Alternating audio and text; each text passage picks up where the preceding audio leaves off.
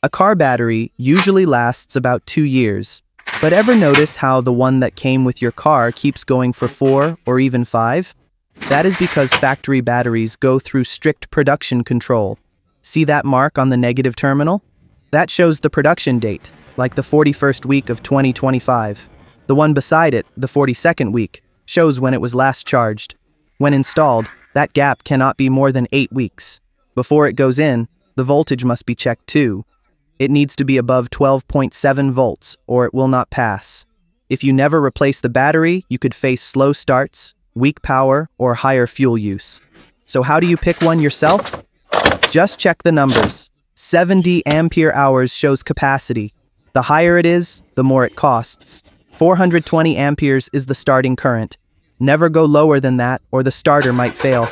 And if you see EFB on the label, it means it is built for cars with start-stop systems. If your car has that, get the same type. But if you want it simple, go with the factory one. It is always the safest bet.